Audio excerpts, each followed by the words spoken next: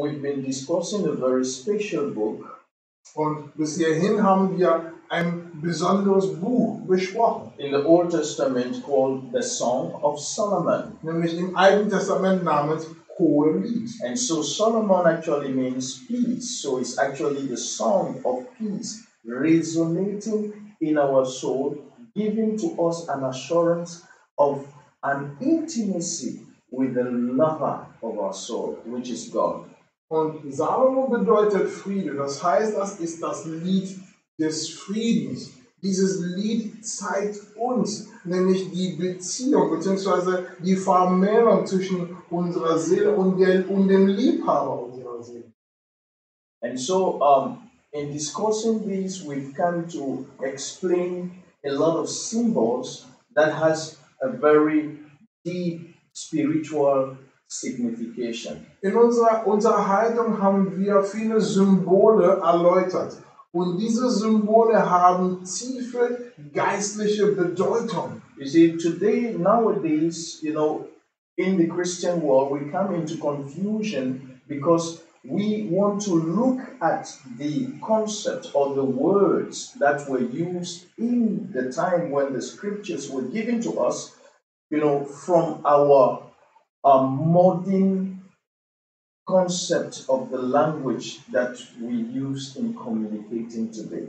Heutzutage kommen viele Christen durcheinander, ja, weil man möchte den heutigen Gebrauch der Sprache nämlich verwenden, um die biblischen Worte, um die Worte der Schriften, die Schriften, die damals mit einem anderen Verständnis, mit einem anderen Wortschatz geschrieben wurde, nämlich das aufzufangen. You see, words has evolved, but the truth is changeless. The truth remains the same. So the concept of words that were used to describe an eternal truth stands eternal. It doesn't change. But you see, words that we use today have evolved. Their meaning is not what it was 100 years back or 200 years back. Und da Wörter sich nämlich entwickeln, ja, sie verwandeln sich, dennoch bleibt die Wahrheit die Wahrheit. Das bedeutet, die Wörter mögen ja, sage ich mal, in ihrer Entwicklung anders auch klingen oder anders auch bedeuten. Doch damit man das Konzept der Wahrheit in Reinheit, also sprich die reine Wahrheit wieder ausschenkt, müssen genau die Wörter der Wahrheit treu bleiben. Amen. Amen. Another mistake that is being done, Einen anderen, sage ich mal, Patzer, was man so macht. you see, we think that the Bible is written with Western concepts in mind. Wir gehen davon aus, dass die Bibel geschrieben wurde mit diesem westlichen, beziehungsweise, mit diesem westlichen Denkweise. And so somehow the Word of God has been westernized. Und auf einer bestimmten Art und Weise wurde das Wort Gottes nämlich zu unserem Standard hier in der westlichen Teil der Erde so gebracht. You see, the Word of God was written with the East concepts, the Eastern concept in mind. Doch das Wort Gottes wurde geschrieben mit dem östlichen Konzept in der Gesinnung. You see, that which is for those in the East a symbol, you see, Das, was für diejenigen, die im östlichen Teil der Erde wohnen, was für sie ein Symbol ist, is to the West something clear. ist für den westlichen Teil der Erde etwas Klares. And vice versa. Und das gilt auch umgekehrt. And so, for example, Als Beispiel, you see, when you talk to somebody in the West, wenn du zu jemandem sprichst, der aus dem westlichen Teil der Erde you see, kommt, about the rock, zum Beispiel über den Felsen, you say, what I have is going in the rock. ja, wenn du sagst, das, was ich habe, das stößt auf den Felsen. You see, it simply means bankruptcy. Das bedeutet, es geht kaputt, es zerstört sich. But to somebody with the Eastern mind, Doch mit jemandem, der mit dem östlichen Teil, der aus dem östlichen Teil der Erde wohnt, he would not understand. der wird das nicht begreifen. Because for him, the rock is something which has security, something which is secure and sustainable. Denn für diejenigen, die aus dem östlichen Teil der Erde kommen, Fels steht für Sicherheit, Gewissheit, Standhaftigkeit, Beständigkeit. So this is the reason why we go back to the lexicon, to look at the words and their signification as it was used at the time when the Bible was given to our fathers of faith. Und das ist der Grund, warum wir uns das Lexikon anschauen, damit wir sehen, wie wurden diese Wörter gebraucht. Und zwar zu Zeiten, wo die Schriften niedergeschrieben wurden. Thank you, Heavenly Father. Danke, himmlischer Vater. Just lift up your hands to the Bitte Father erhebe deine tonight Hände zu dem Vater heute Abend and begin to pray that God gives you understanding und dann bitte um Verständnis, and that God gives you clarity of His word dass Gott dir Klarheit über sein Wort schenkt, in the name of our Lord in Jesus. dem Namen unseres Herrn Jesus. Father, we thank you tonight. Vater, hab Dank heute Abend, We are standing before your holy word, vor deinem heiligen Wort stehen and wir we know our purpose is to transit into a place of earthly understanding to a heavenly understanding. und wir verstehen, dass der Zweck, worum wir hier stehen, ist, damit wir aus dem irdischen zum himmlischen Verständnis übersetzt werden. And we pray, Father, Lord, that your Spirit will establish that purpose in us right now, today, in the name of our Lord Jesus Christ. Und Vater, wir beten, dass dein Geist genau diesen Zweck in uns, in den Namen Jesu Christi erfüllt. Father, let it not be knowledge, Vater, lass es nicht nur bloßes Wissen but sein, let it be knowledge that we will come into intimacy with. sondern Vater, lass es Erkenntnis sein, wodurch wir in die Enge, in den Einklang mit dir treten. We thank you, Father, for impact. Vater, wir danken dir für deine Auswirkung. We thank you for restoration. Wir danken dir für deine Wiederherstellung. We thank you for healing. Wir danken dir für Heilung. The entrance of your word Denn das Hineinkommen deines Wortes giveth light schenkt Licht and brings us into a place of freedom. und führt uns zur Freiheit. And we thank you for freedom tonight. Und wir danken dir für die Befreiung heute Abend. In Jesus' precious name. In Jesu kostbaren Namen. Yes, let's turn our Bible to the book of Song of Solomon. Lass uns bitte unser Bibel aufschlagen zum Buch im Hohenlied. And we continue from where we stopped on Friday. Und da, wo wir aufgehört haben am Freitag, dort setzen wir fort. We looked into the verses 7, 8, 9, 10, 11, and 12. Wir haben uns wirklich von Kapitel 2 bis Vers 12 angeschaut. And so we're going to continue from the verse number 13. Und wir setzen ab Vers 13 fort.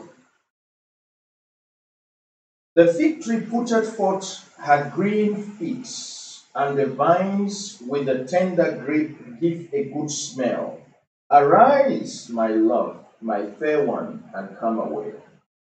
Der Feigenbaum rötet seine Feigen, und die Reben, die in Blüten stehen, geben Duft. Mach dich auf, meine Liebe, meine Schöne, und komm. So here we see that the word is introducing to us again symbols that is being used to describe the Spirit, to describe Christ. Und hier noch einmal sehen wir, dass in die Schrift, dass also Symbole uns wieder vorgestellt werden, um Christus zu beschreiben. You see, it is very, very rich, to realize that there are many symbols, you see, many types that is a reference to Christ. Why is it so? Why is it not only one, that symbolizes Christ? It is simply because Christ is infinitely beautiful, infinitely abundant. You see, the attributes of his person cannot be comprehended by any created thing. So that is why many symbols are used to describe this one person. Und hier ist es wichtig zu erkennen, dass Christus wird mit vielen, vielen Symbolen und zwar vorgestellt bzw. dargestellt. Und da stellt sich die Frage, warum? Warum so viele Symbole? Ganz einfach, weil Christus unendlich schön ist, Christus ist unendlich reich, der ist unendlich die Fülle. Das heißt, es gäbe wirklich nicht genügend Wörter, um Christus in seine Eigenschaften zu beschreiben.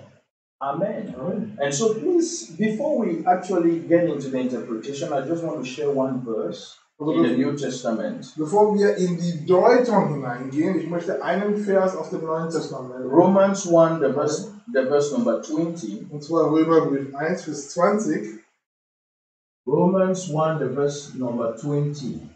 Römerbrief 1, Vers 20. Paul tells us that for the invisible things of him from the creation of the world are clearly seen, being understood by the things that are made, even his eternal power and Godhead, so that they are without excuse. Denn sein unsichtbares Wesen, sowohl seine ewige Kraft als auch seine Göttlichkeit, wird seit Erschaffung der Welt in dem Gemachten wahrgenommen und ist angeschaut, damit sie ohne Entschuldigung sind. You see, so here Paul also is actually underlining this wonderful principle that we've just elaborated here. Und hier hat Paulus nochmal hervorgehoben, nämlich das Prinzip, was wir hier am Erläutern sind. You see, so that the invisible things, you see, the things of the Spirit are invisible. You can't see them, you cannot touch them. These are not things that are apprehended by the external properties of apprehension, like our five senses. You see, so but he says those things which have been created, some of them, you see, they are that which described the one who created them. Und dementsprechend die Dinge des Geistes, die sind unsichtbar. Das heißt, man kann mit den 5 Sinnen die geistlichen Sachen nicht beschreiben bzw. wahrnehmen. Doch es ist wichtig zu erkennen, dass die erschaffenen Dinge beschreiben die unsichtbaren Dinge gewissermaßen. Okay, so we see the eternal power of God, the attributes of God, they are explained by the things which are seen. But not all is just part of the eternal properties of God are explained by certain properties of things that are created. Dementsprechend ist es so, dass Gottes Kraft und Gottes Eigenschaft, seine Wesensart, werden durch die erschaffenen Dinge zum Teil erläutert. Denn warum? Gott ist unendlich. Und dementsprechend die erschaffenen Dinge, was tun sie? Sie geben gewisse Bedeutung, gewisse Hinweise auf Gottes Art und Weise, beziehungsweise Gottes Wesensart. So here in the book of Solomon, Song of Solomon, we see that he makes reference to these invisible things of God, and in referencing that to the fig tree, to the vine. Und hier im Hohenlied, das Lied Salomos, hier werden Symbole, also zum Beispiel wie Feigenbaum, wie zum Beispiel der Weinstock und so weiter, die werden verwendet, um das Unsichtbare, Dinge des Geistes zu beschreiben.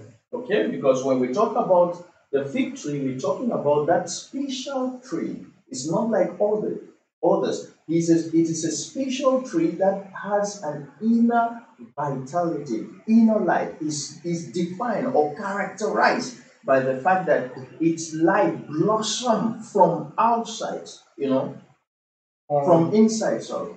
Und es ist so, dass der Feigenbaum hat folgende Besonderheit. Der Feigenbaum führt ein inneres Leben. Ja, das Leben des Feigenbaums fängt von drinnen an. Das heißt, der Feigenbaum blüht von innen heraus. You see, you can see a fig tree and you see the leaves. You see, they are fresh, they are lively, but it is not yet time for fig, because the fig tree is characterized by the life that is inside, not that which is outside. So the fig tree is also another symbol of religion, you see, because it's a fig that shows as if it's alive, but in the inside, it has not really yet started to blossom. Und dementsprechend ist es wichtig, auch bei dem Feigenbaum zu beachten, dass der Feigenbaum zeigt Leben. Ja, der Feigenbaum, also wenn man die Blätter betrachtet, wenn man die, ich sag mal so, einfach mal den Baum als Ganze, man sieht, man spürt schon Leben. Gleichzeitig kann der Feigenbaum auch was Negatives bedeuten. Denn warum?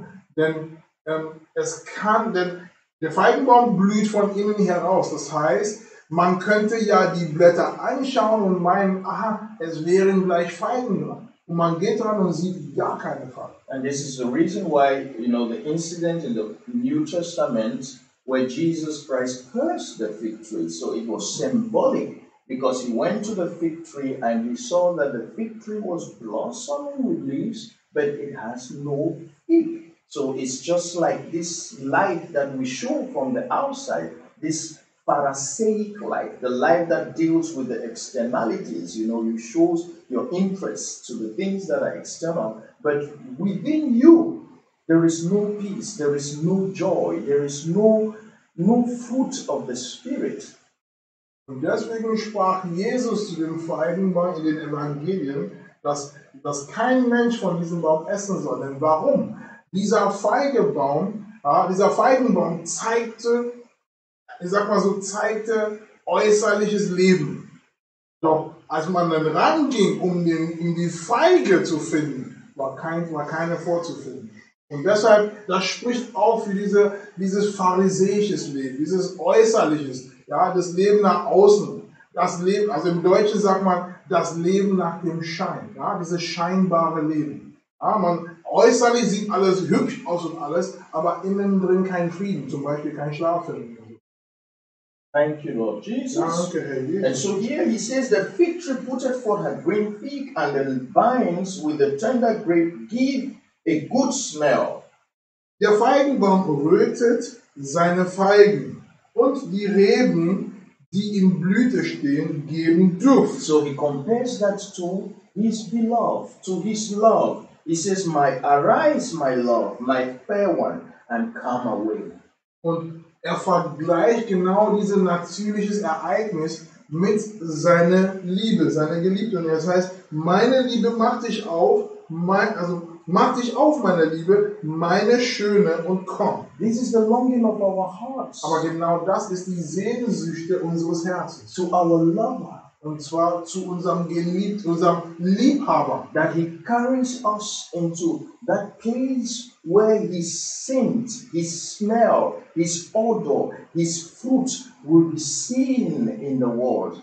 Dass uns dorthin führt, wo seine Duftnote auf dieser Welt bekannt ist. But that can only be possible if we come into union with him. Doch das ist nur möglich, wenn wir in den Einklang, in dieser Eintracht mit ihm kommen. We accept our oneness with Christ. Wir nehmen unsere Einheit mit Christus an. You see, we are the receptacle. We are the part that receives that which the Spirit implants in us, sows in us. And as we agreed with that, then we begin to reflect his fragrance. We exhumed the fragrance of Christ. And the fragrance of Christ is the knowledge of Christ. It's talking about, his person being seen in the world. And of course, it's also making reference to, that which is the fruit of his life that many can be inspired of. Doch es ist wichtig hierbei zu sehen, dass wenn wir unsere Einheit einnehmen, was geschieht, dann sind wir seine Duftnote, dann sind wir wirklich sein Parfum auf dieser Welt. Und das ist nichts anderes als die Erkenntnis Christi.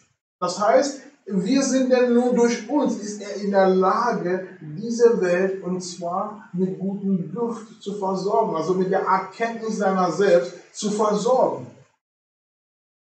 The verse 14, das 14. It says, "O my dove, that art in the caves of the rock, in the secret places of the stairs, let me see thy countenance, let me hear thy voice. For sweet is thy voice, and thy countenance is comely." Meine Taube in den Schlupfwinkel der Felsen, im Versteck an den Felsstufen. Lass mich deine Gestalt sehen, lass mich deine Stimme hören. Denn deine Stimme ist süß und deine Gestalt anmutig. He uses another creation to describe the person of Christ. Und hier verwendet er ein anderes Geschöpf, um die Person Christi zu beschreiben. Because he wanted us to see another side of his person, the person of Christ. Und er möchte, dass wir einen anderen Gesichtspunkt von der Person Christi gewinnen. His gentleness, Seine Sanftmut, his humility. seine Demut. And so he said, "My dove." Und hier heißt es meine Taube. Because the dove symbolizes humility, symbolizes gentleness. Ja, die Taube steht für Demut, für Sanftmut. He says, "Thou art in the cleft of the rock." In den Schlupfwinkel der Felsen. You see, the cleft is a hole in the rock where the dove always, takes refuge. Und Schlupfwinkel spricht einfach für den Wohnort der Taube innerhalb des Felsens. Then he uses also another expression. He says, "In the secret places of the stairs." Und hier heißt es im Versteck an den Felsenstufen. You see, because when we talk of stairs, we're talking of that which helps us to evolve to something greater, to a higher level. Wenn wir von Stufen sprechen, dann geht es darum, etwas, was uns hilft, nämlich höher in unseren Schritten zu kommen. You see, so it's a life of progression. It's a life of evolution in terms of our way of thinking. You see, not in terms of our identity. Our identity remains the same, but our mentality, our attitude, changes, evolve from that place of mediocrity, for example, that place of poverty, into a place where you see yourself great, you see yourself rich, you see yourself in abundance. So the stairs is actually that which you use to go to a higher level. Amen. Und dementsprechend sind wir hier, dass die Felsstufen dafür da ist, dass man wirklich, und zwar Schritt für Schritt, auf eine höhere Ebene kommt. Höhere Ebene nicht bezüglich unserer Identität, denn das ist ja vollkommen. Also da ändert sich nichts mehr. Doch in unserer Denkweise, in unserer Gedankenwelt, in unserer Verhaltensweise, da haben wir die Möglichkeit, dass wir von dort, wo wir sind, zum Beispiel Mittelmäßigkeit, zum Beispiel, dass, wenn Gott will, dann geschieht das. All diese also diese Ebene, wo wir sind in der Lage, auf eine höhere Ebene zu kommen. In Christus. Then he says, "Let me see thy countenance." Und dann heißt es nämlich, lass mich dein Angesicht erblicken. You see, all this is so that I can see your countenance, I can hear your voice. Ja, damit ich dein Angesicht erblicke, lass mich deine Stimme hören. Because that is the elements of change. Denn das ist genau das, was wir brauchen zur Verwandlung. You see, everyone that walks with God, jeder, der mit Gott wandelt, you see, it comes a time in which they always desire to see the face of God. They always desire to hear the voice of God. Sie sehnen sich immer, und zwar ab einem bestimmten Punkt, nämlich Gottes Angesicht zu erblicken. Sie sehnen sich immer, ab einem bestimmten Punkt, Gottes Stimme zu hören. There are many voices in this world. Auf dieser Welt gibt es viele Stimmen.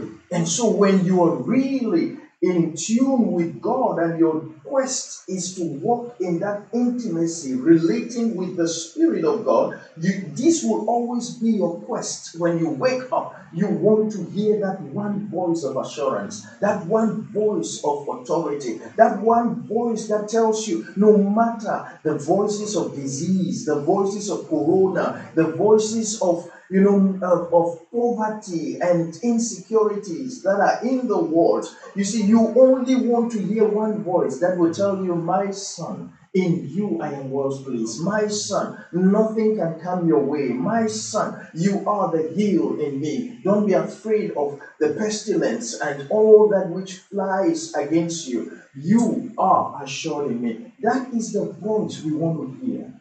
Dementsprechend, wenn man im Umgang mit Gott ist, selbst nach dem Aufwachen am Morgen, ja, die eine Stimme, die man hören möchte, ist die Stimme des Vaters, ist die Stimme Christi, die Stimme des Geistes. Obwohl es auf Erden sehr viele Stimmen gibt. Es gibt die Stimme der Krankheit, es gibt die Stimme Covid-19, die Stimme des Bankkontos, was auf Rot zeigt, oder es gibt die Stimme der Schulden, Stimme des Streites. Es gibt viele Stimmen. Doch die eine Stimme, die der Mensch sättigt, die der Mensch zur Vollkommenheit, zur Fülle bringt, die eine Stimme, die den Menschen rettet, die den Tag verschönert, die dir wirklich sagt, du bist mein geliebter Sohn, in dir habe ich Wohlgefallen. Die eine Stimme, die inmitten der Krankheit dir sagt, du bist der Geheilte. Du bist die Gesunde. Die eine Stimme, die einfach die Situation schaut, das Projekt funktioniert nicht. Doch die eine Stimme, die dir sagt, du hast Erfolg. Der Erfolg gehört dir. Das ist die Stimme des Vaters, die Stimme Christi, die wir unbedingt hören möchten.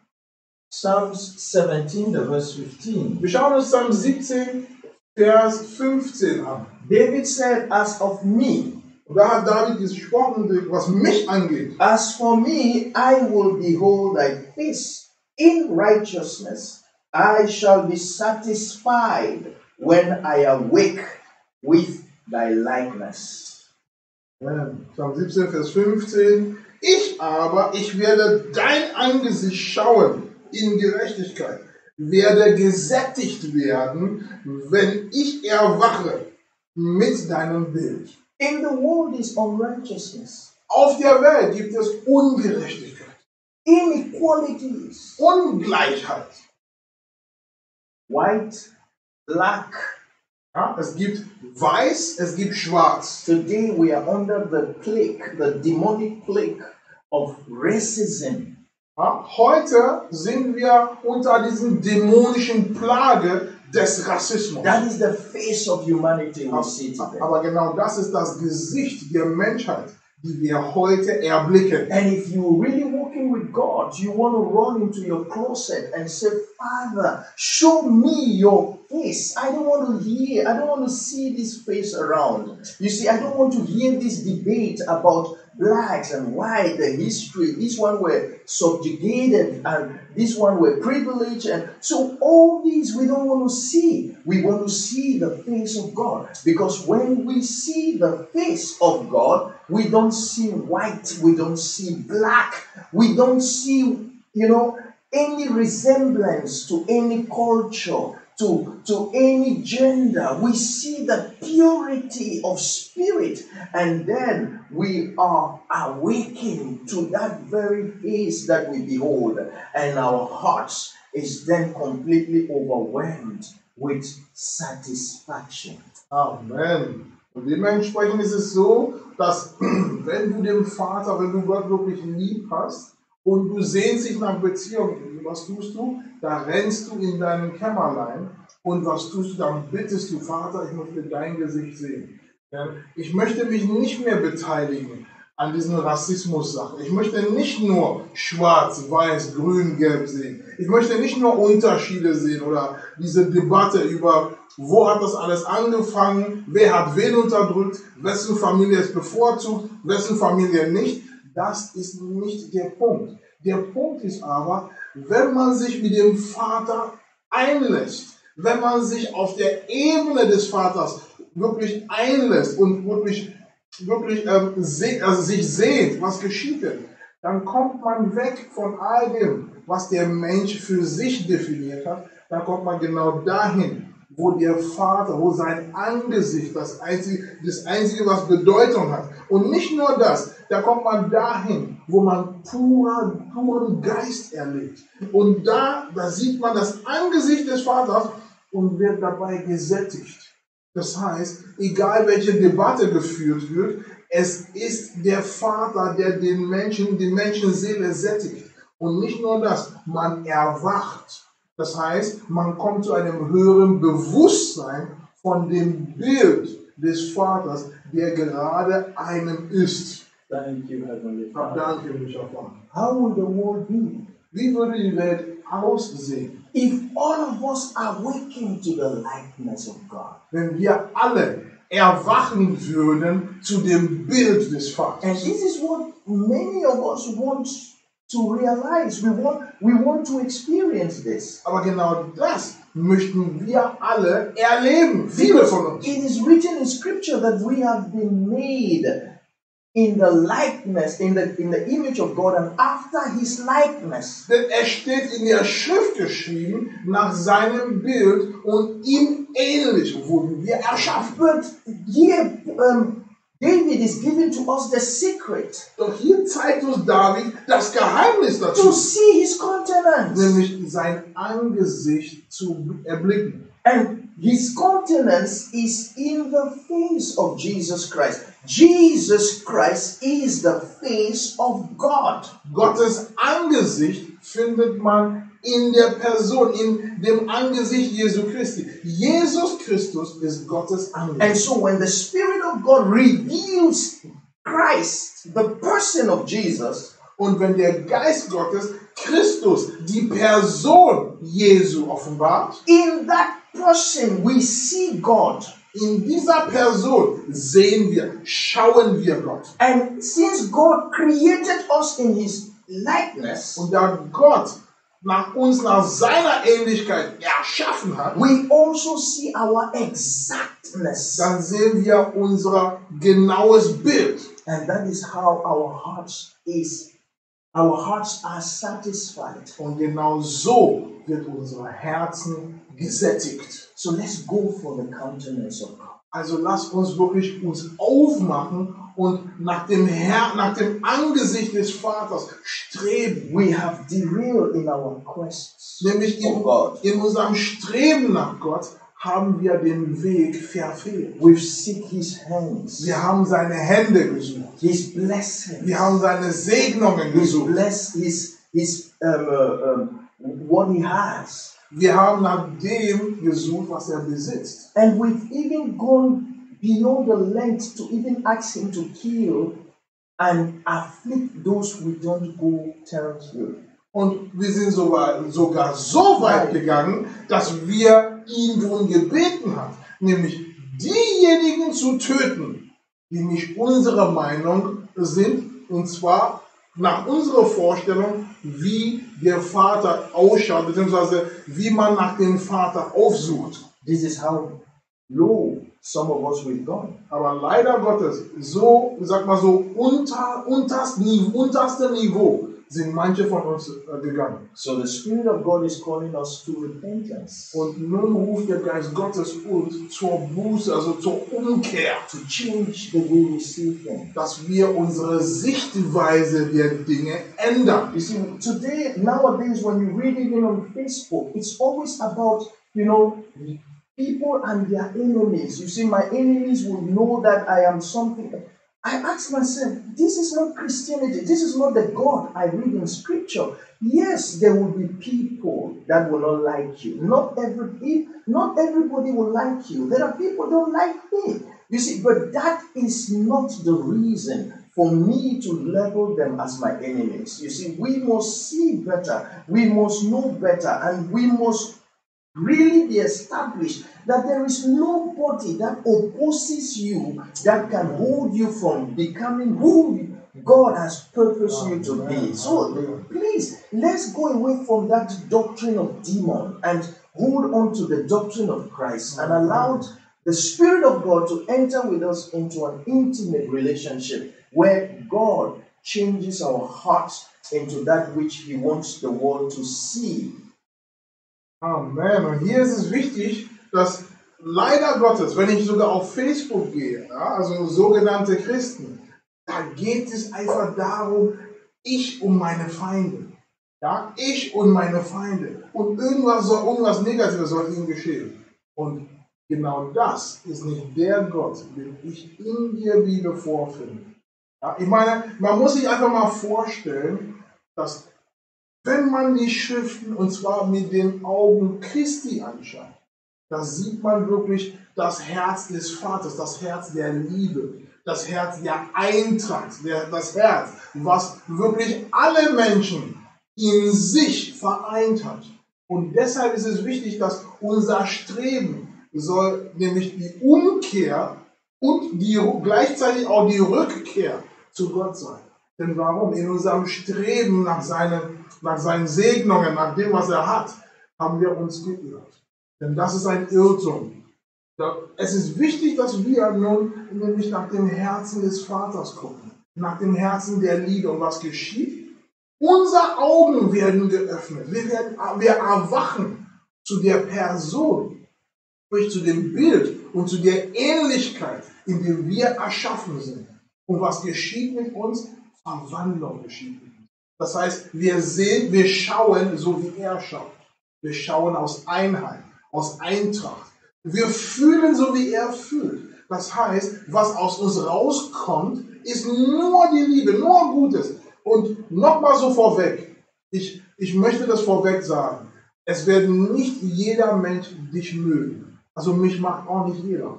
Jeder findet meine Meinung nicht richtig. Doch es ist dennoch wichtig, dass nur weil jemand meine Meinung nicht teilt, dass ich nicht gleich die Personen stemple als meine Feinde. Nein, die sind nicht meine Feinde. Denn warum? Ich schaue aus dem Blickwinkel Christi, nämlich egal welche Meinung oder welche Erkenntnis jemand für sich hält, diese Person ist immer noch eins. Und zwar mit dem Ursprung seiner Erschaffung. Und genau diesen Blickwinkel, dieser Umgang, diese Art und Weise kommt erst, wenn wir wirklich unserem Herzen, unser Fokus wieder auf den Herrn und auf den Herrn allein richten. Und wir schauen dem Herrn an aus dem Blickwinkel Christi und nicht der Religion. Thank you, Heavenly Father. Danke. You see, then Paul brings out the aspect of his voice. Paulus hat nun diesen Teil seiner Stimme hervorgehoben. In 1 Corinthians 14, Das finden wir in 1. Korinther 14, verse 11. Vers 11.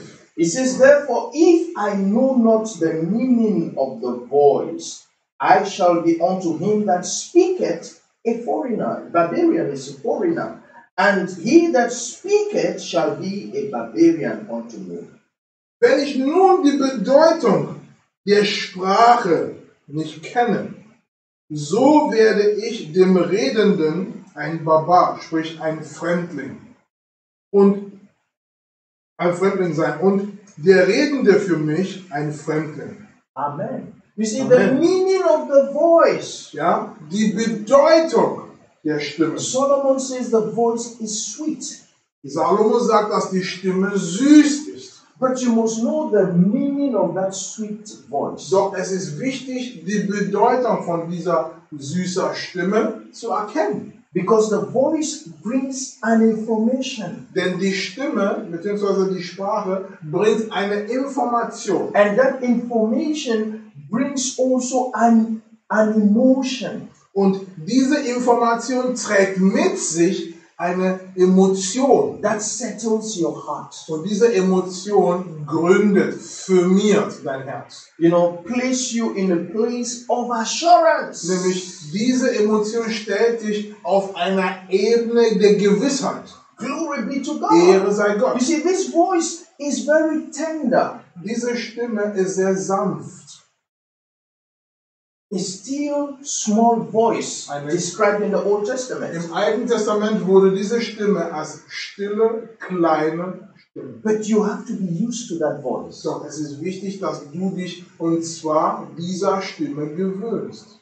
Amen. Amen. And when you are used to that voice, und wenn du dich hieran gewöhnst, you know that that voice is not just still small, it's not just sweet, it is the most powerful voice. It carries the most powerful, potent power. that silence any other voices. And so when you get to that place where you don't just ignore the voice because it's small, because it's, it comes like a dove, gentle with humility. But when you are in intimacy with the Spirit of God, you will then be accustomed with the voice and know that no, that voice seems to be small, it seems to be still in its nature, humble, gentle, but it is the most powerful voice, because when it comes into your heart, it settles you down, and whatever happens outside is no more your concern, because you know that you are in a secure place. Amen. Diese Stimme ist nicht nur still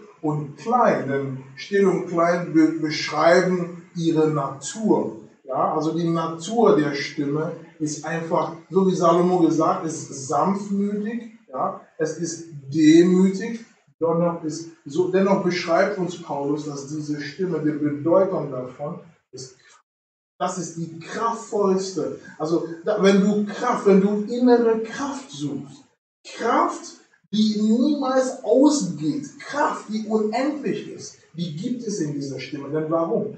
Wenn du nun dir zur Aufgabe machst, wenn du den Vorsatz machst, nämlich zu sagen, okay, ich gewöhne mich an dieser Stimme, ich mache mir diese Stimme vertraut. Was geschieht denn? Dann ist diese Stimme kein Fremdling, den du ab und zu mal hörst und öfters mal ignorierst. Nee, dann ist diese Stimme zu Hause. Was geschieht denn? Aus dieser Stimme, so wie wir vorhin gesagt haben, kommt denn Information. Diese Information ist Kraft. Diese Information ist Stärke, ist Macht. Alle anderen Stimmen, die vorher, ich sag mal so, Platz genommen haben, sie müssen Platz machen, sie müssen den Platz räumen. Und warum? Kraft ist erschienen. Und deshalb bist du durch diese Stimme in der Lage, deine Welt zu beherrschen und zu regieren. Glory be to God. Ehre sei Gott. The verse 15. Vers 15. It says, take us the foxes, the little foxes that spoil the vines, for our vines have tender grapes. Hier heißt es in Hohenlied, also Hohenlied 2, Vers 15, fangt uns die Füchse, die kleinen Füchse, die die Weinberge verderben, denn unsere Weinberge stehen in Blüte. Here Solomon is actually using, foxes as those things, those attributes of bitterness, of resentment, of anger. You see, all these vices that actually pollute that beautiful thing that is within you, that beautiful relationship that you have with the vine, which is Christ. Und Füchse werden hierfür verwendet, nämlich für Verhaltensweisen, nämlich für Eigenschaften und Eigenarten, die wirklich deine wunderschöne, deine aufblühende Beziehung, die wird als Weinberg bzw. als Reben dargestellt, ja, die Füchse stehen für diese Art und Weise, die deine Beziehung mit Christus verdirbt. You see, hatred, bitterness, zum Beispiel anger, Hass, also Bitterkeit, Zorn. You see, these shouldn't be counted among you. Also diese Eigenschaften sollen nicht bei dir vorzufinden It sein. spoils the vine. Denn diese Eigenschaften verderben nämlich die Reben. The relationship between the vine and the branches, you see, it is completely spoiled. The grape that comes out of this relationship, you see, it becomes, condemned. Why? Because of all these vices. Ja, nämlich die Beziehung, was nun aus dieser also die Beziehung in dieser Weinberge, ja, was geschieht denn da? Die werden verdorben, werden durch diese Eigenschaften verdorben. Und deshalb ist es so, dass diese Füchse, sprich diese Verhaltensweise, diese Art und Weise, diese Eigenschaften, die sollen nicht bei dir genannt sein. Amen. Amen. You see, James said that, wherefore, James 1, the verse 19, also Jakobus 1, Vers 19 sagt uns, it says, wherefore, my beloved brethren, let every man be swift to hear, slow to speak, slow to wrath. Ihr wisst doch, meine geliebten Brüder und Schwestern, jeder Mensch sei schnell zum Hören, langsam zum Reden, langsam zum Zorn. It says, for the wrath, the verse 20, for the wrath of man worketh not the righteousness of God. Denn, Vers 20, denn eines Mannes Zorn wirkt nicht Gottes Gerechtigkeit. Wherefore lay apart all filthiness and superfluity of naughtiness, and receive with meekness the engrafted word, which is able to save your souls. Vers 21, deshalb legt ab alle Unsauberkeit und das Übermaß an Schlechtigkeit und nehmt das eingepflanzte Wort mit Sanftmut auf, das eure Seelen zu retten vermag. Amen. Amen. So these are the foxes that Solomon is talking about. Also das sind die Füchse, wovon Salomo gesprochen hat. You see the fluidity, the superfluity of naughtiness. Ja, hier sehen wir Pride. Wir sehen hier zum Beispiel das Übermaß der Schlechtigkeit, zum Beispiel Stolz. You see the wrath. Ja, hier sehen wir auch, nämlich Zorn. All these, it may be justified. Ja, all das mögen ja irgendwo ihre Rechtmäßigkeit haben. But it does not work out the righteousness of God. Doch all diese Dinge, sie bewirken, das heißt, ihr Endergebnis ist nicht Gottes Gerechtigkeit, ist nicht Gottes Gleichheit. Because you are the righteousness of God. Weil du die Gerechtigkeit Gottes But you bist. must work it out. Doch diese Gerechtigkeit, die du in der Natur bist, muss ausgelebt werden, muss aus dir rauskommen. The little foxes, Also die kleinen Füchse, you see, completely holds you back from that manifestation. sprich diese Verhaltensweise, die Christus nicht entsprechen, was tun die? Sie halten dich zurück. Sie sorgen dafür, dass du Christus nicht tagtäglich auslebst. The verse 16, Vers 16, Song of Solomon 2. das Hohenlied der Lieder 2. It says, my beloved is mine, Und zwar hier heißt es, Vers 16, mein Geliebter ist mein and I am his. und ich bin sein. Glory be to God. Ehre sei This Gott. is beautiful. Das ist wunderschön. You see, this is actually, the clearest description of our relationship with God. Also das ist die klarste Beschreibung, die klarste Erläuterung von unserer Beziehung mit Gott. Now, never forget this as long as you live. Solange du lebst, behalte das im Herzen. The beloved, Der, Christ, der Liebhaber, Christus, is yours, gehört dir. and you are his. Und du, sein Geliebter, ist sein. Amen. You just meditate on this. Ja, meditiere hier drauf. You see, who is your beloved? Wer ist dein Liebhaber? What authority does he have? Welche Vollmacht, welche Autorität hat er? What is the honor upon his life? Welche Ehre hat dieser Liebhaber? What is the glory that Welche, he possesses? welche Herrlichkeit besitzt dieser Liebhaber? von What dir? does he have? Was hat er? Amen. You just think about all this. Also bitte mache dir Gedanken hierüber. And then he says that this beloved is mine. Und er sagt, meine Geliebte ist mein. Amen. Amen. So it's not that some of the things that he has. Und hier geht es nicht darum, dass, nur ein bisschen von dem, was er hat. No, Nein. everything about him. Alles, was ihn angeht. What he is, Was er ist, what he has, was er hat, is yours. gehört dir. And everything about you Und alles über dich is his. gehört ihm. Hallelujah. Amen. So even if you're going through some issues, some problems, Selbst wenn du durch gewisse Schwierigkeiten, gewisse Probleme durchgehst, don't own it. also mache die Probleme nicht zu deinem Eigentum. Amen. Amen. It is his. Warum? Die Probleme gehören ihm. That is why when you return back to him, Das ist der Grund, dass wenn du dich umkehrst zu ihm, he carries your burden. dann trägt er deine Bürde. He takes your problem Er from you nimmt dir die Laster der Probleme weg. and brings you into his mind. Und dann führt er dich zu seiner Gesinnung, zu deiner Gedankenwelt. Place of rest. Und zwar zu diesem Ort der Ruhe. So beautiful. Oh, das ist wunderschön. My beloved is mine. mein Geliebter ist mein and I am his. und ich bin sein, He feedeth among the lilies. der in den Lilien weidet. You see, the lily is this flower which actually is so beautiful and shows a lot of life. Ja? Lilie ist diese Blume, die wirklich so wunderhübsch ist zu schauen, und Lilie trägt in sich viel Leben. You see, that is why, you see, in the beginning, it talks, the verse number 1 talks about Christ as the lily of the valley.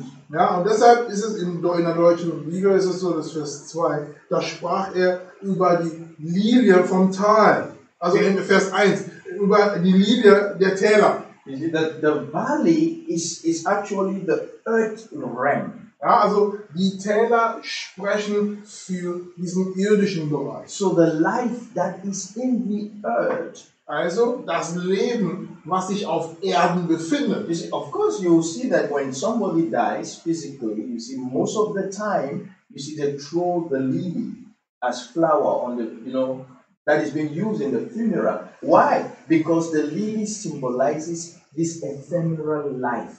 The life which is there and then later is no more there. And so here, we're talking about the lily representing the life eternal. The life that the whole valley dwellers, the earthly dwellers must hold on to, so that they, from that life, they will then express life.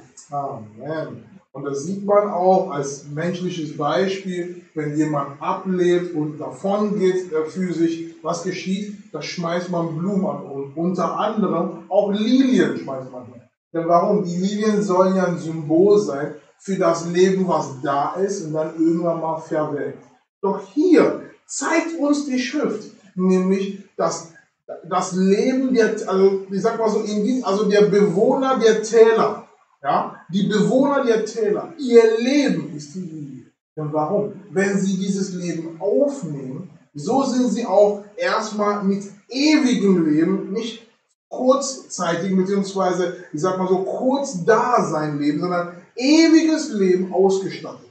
Und von da sind sie auch in der Lage, dieses ewige Leben zu spiegeln in ihrem tägliches. Thank you, Lord Jesus. Danke, The Jesus. verse number 17. Vers 17. It says, until the day break, Wenn der Tag verhaucht and the shadows flee away, und die Schatten fliehen, turn, my beloved, wende dich her, mein Geliebter, and be thou like a roe or a young hart upon the mountains of Bethel.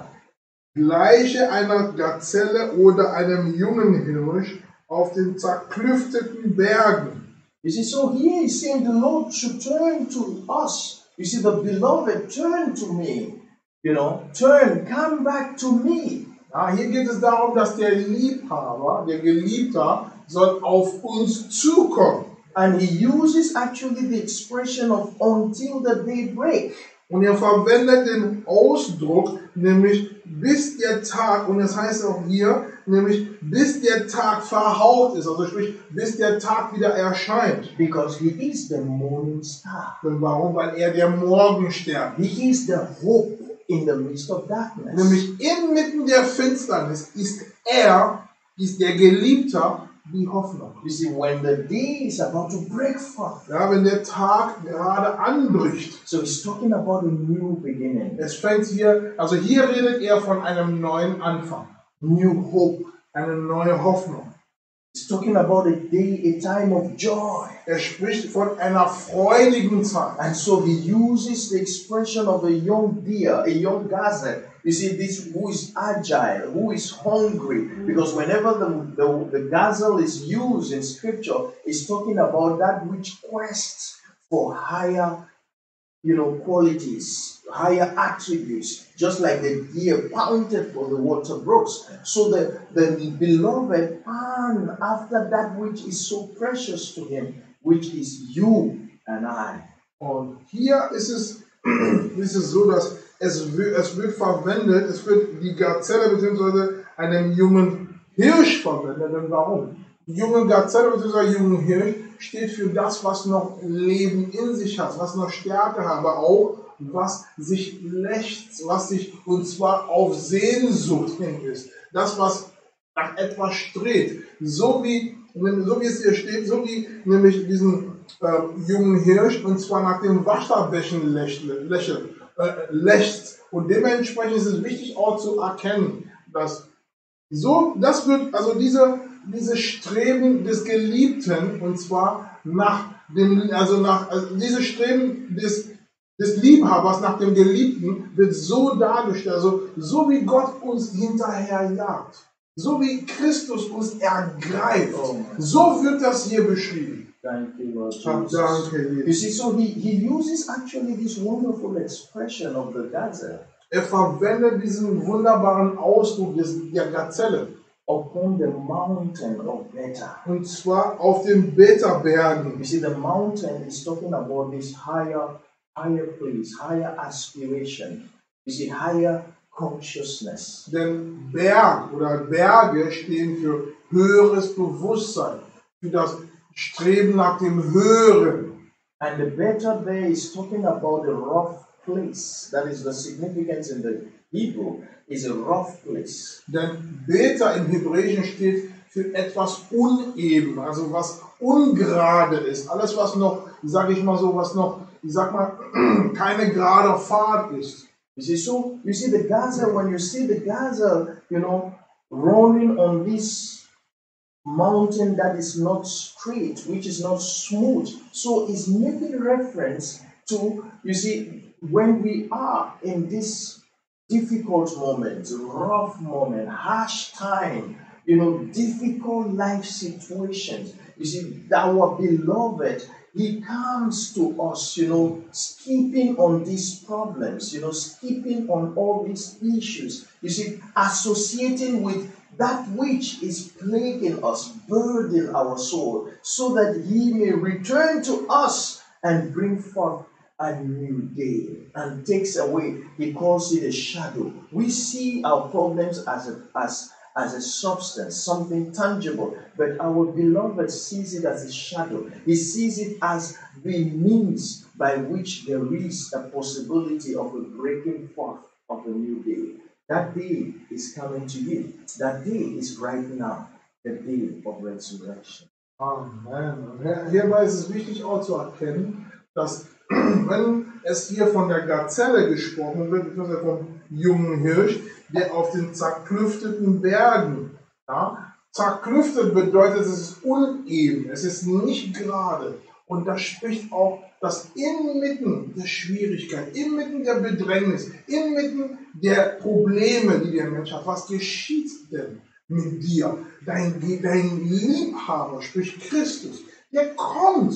Der ist in der Lage, all diesen Bergen, beziehungsweise all diese Höhen und all diese Probleme zu überwinden. Er hüpft drüber, er springt drüber, er sorgt dafür, dass er all dies überwindet, und zwar deinetwegen, um die Einheit mit dir zu wahren. Und dementsprechend geht es hier auch weiter, dass inmitten dessen, wenn es aussieht, dass, es ist finster, es ist düster, es gibt keine Hoffnung, was geschieht, da bricht der Tag an. Und er nennt all diese Schwierigkeiten, er nennt sie Schatten. Und diese Schatten fliehen bei seiner Ankunft. Und was geschieht weiterhin? Denn warum? Er ist dir hinterher. Das heißt, es ist nicht so, dass er hat dich verlassen oder er lässt dich im Stich oder du bist, ich sag mal so, du musst für dich selbst sorgen. Nein. Er sorgt für dich. Er umgarnt dich. Er kommt dir hinterher. Das heißt, er sorgt dafür, dass egal wo du schaust, er ist dein Glück. Thank you, Father. Danke, Vater. You see the true purpose of our life. Wisst ihr, der wahre Zweck unseres Lebens On earth auf Erden is union with God Almighty. ist Einheit mit dem allmächtigen Gott. It goes beyond relationship. Also das geht weit über Beziehung.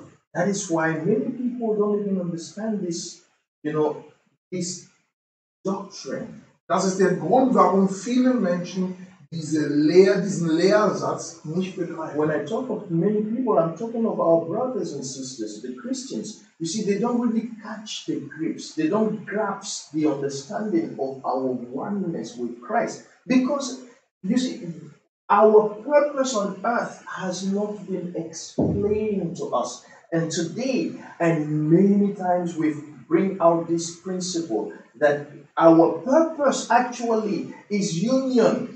Amen. That's why we are here. Und wenn wir von unseren Geschwistern,